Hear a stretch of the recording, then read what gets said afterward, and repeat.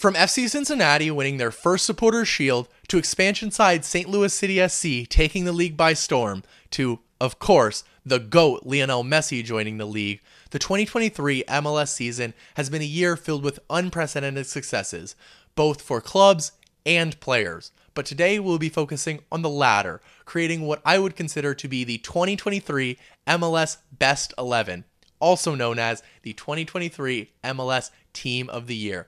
And a quick disclaimer that this is not going to be your typical Team of the Week, Team of the Year mashup in which the 11 players with the most goal contributions are just shoved into a team no matter how cohesively they fit. No.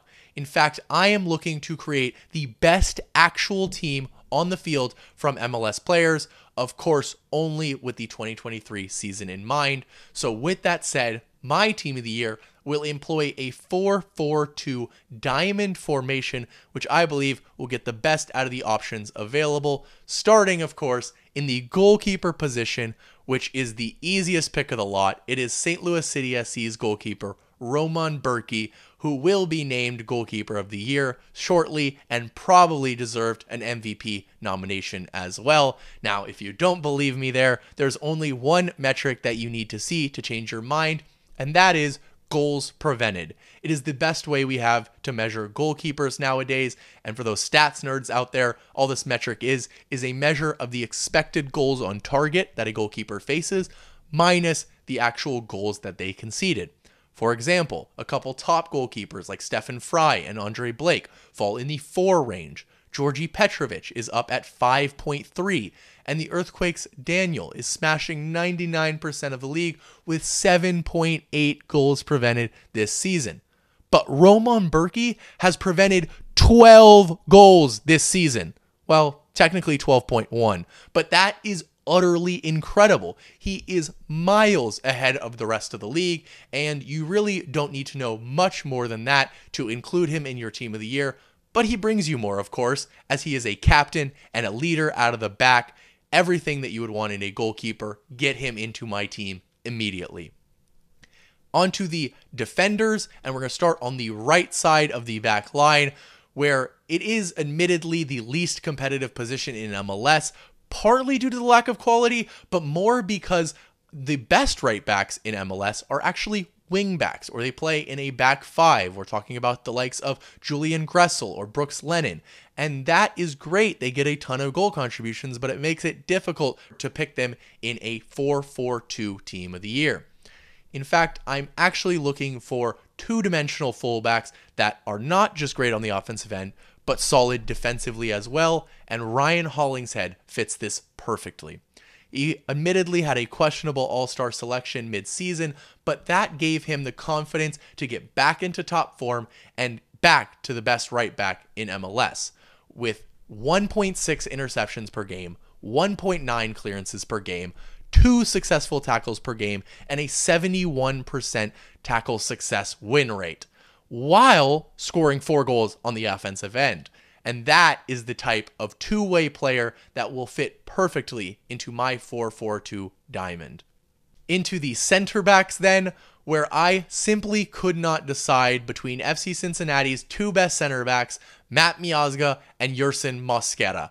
So, at the expense of the rest of the league, I decided simply to pick them both. And it's not just because they are 2 of the best center backs in MLS this season, which they absolutely are, but it's also because they provide the perfect balance for one another, with Mosquera being the Rolls-Royce type center back, doing all the pretty things, and Miazga, the old school hard-nosed type of center back, doing those dirty work. Not that each of them don't do both of those jobs, but where Miazga is a little bit lesser, Mosquera is more, and vice versa. What do I mean by that? Well, let me explain.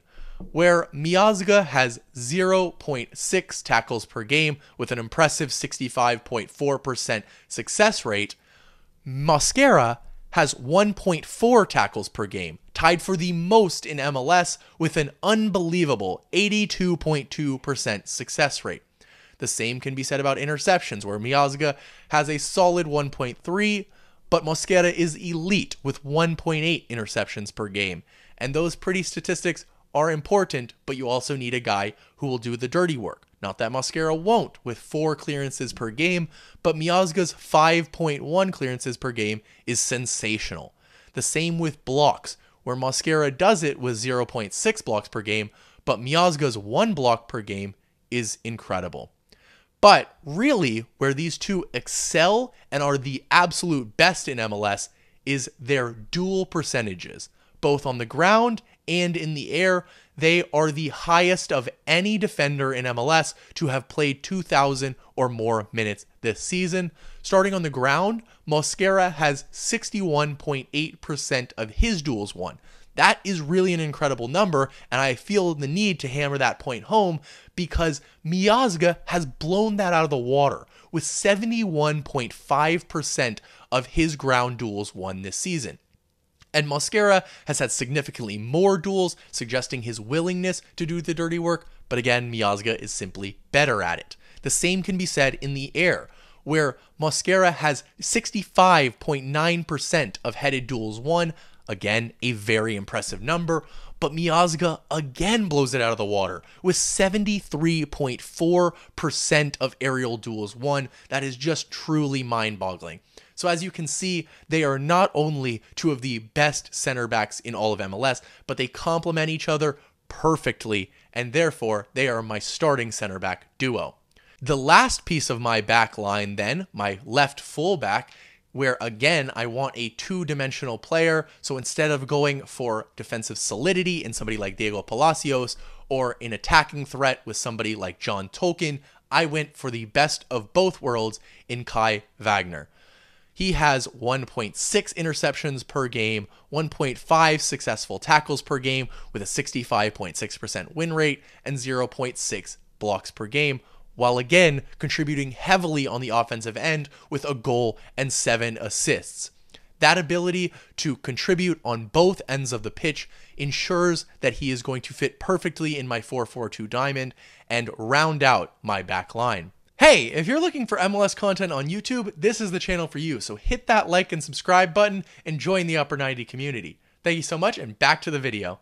Moving into the midfield, starting with that single pivot defensive midfielder position, where I have gone for another FC Cincinnati player in Obinna Nwobodo. And this really is a no-brainer, although it is unfortunate that my team doesn't have a true 8, because both Hector Herrera and Edward Löwen deserve Team of the Year selections, but as we progress into the attacking positions, you'll see that's a trend. Probably 20 or more players deserve a Team of the Year selection, but only 11 can actually receive one. And Nwobodo absolutely falls in that latter category.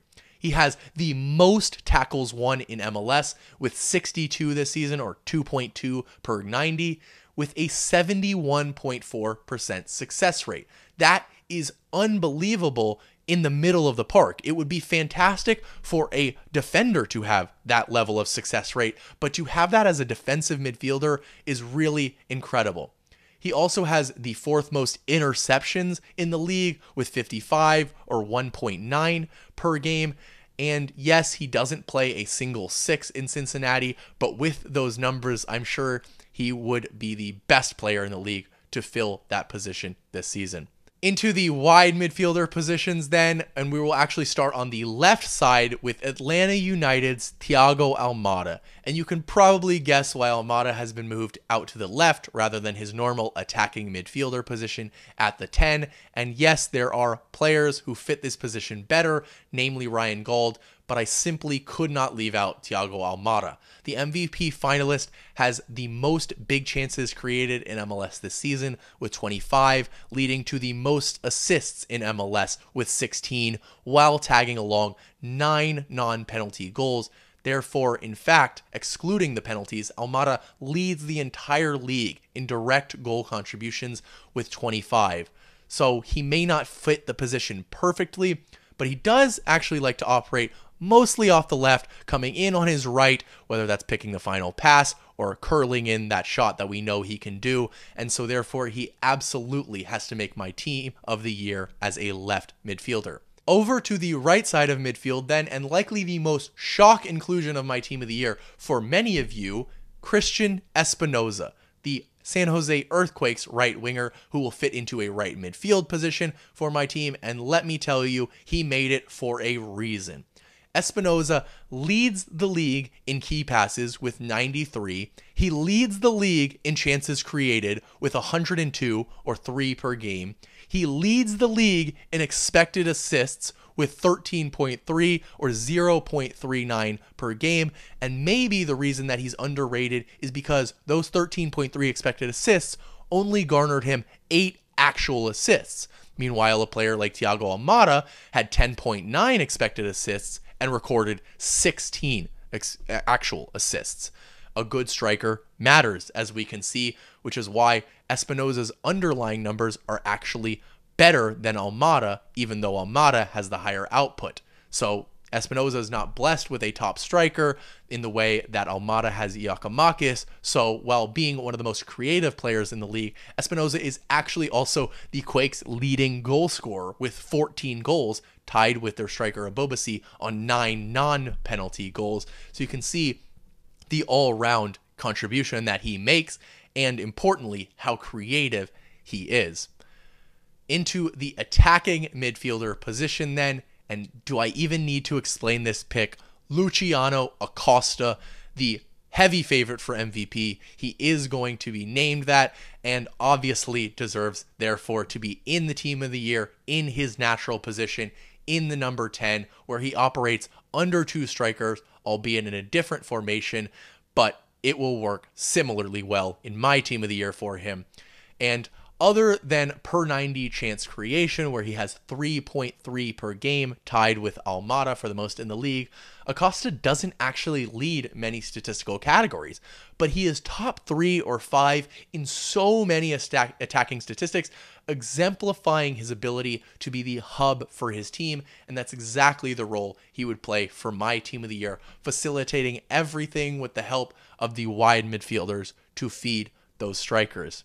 And with that said, we'll go into those 2 strikers, starting with the Golden Boot winner, Denis Bouanga.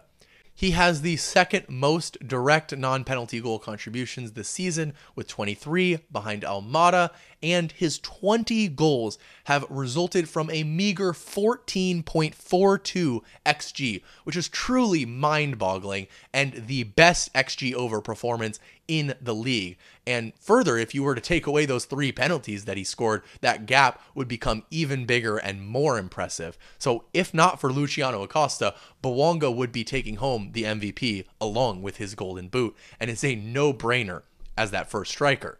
Next to him is a much more difficult selection, but I have gone with Georgios Giakoumakis to partner the Golden Boot winner, and he is, of course, the newly named MLS Newcomer of the Year. And I know that a lot of people would think, how is this not Cucho Hernandez, who scored 18 goals this season? But Cucho had 6 penalties. Giakoumakis scored 17 goals with no penalties.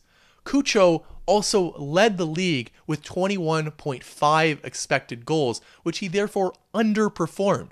Giakoumakis had 12.6 expected goals this season, thus overperforming heavily. And so therefore it isn't just Almada bias providing him a bunch of chances, he's actually way overperforming the chances that he's been given. And so Giakoumakis has simply been the second best striker in MLS this season and deserves to partner Denis Bouanga. But that does leave a ton of snubs from this team, with the likes of Ryan Gauld, Cucho Hernandez, Hector Herrera, Carles Gil, Rodriguez, Palacios, Tolkien, etc. So tell me in the comments, who should I have included? Who would make your MLS Team of the Year? And if you enjoyed the video, please drop a like and subscription as well. It really, really helps out the channel. I will see you next time.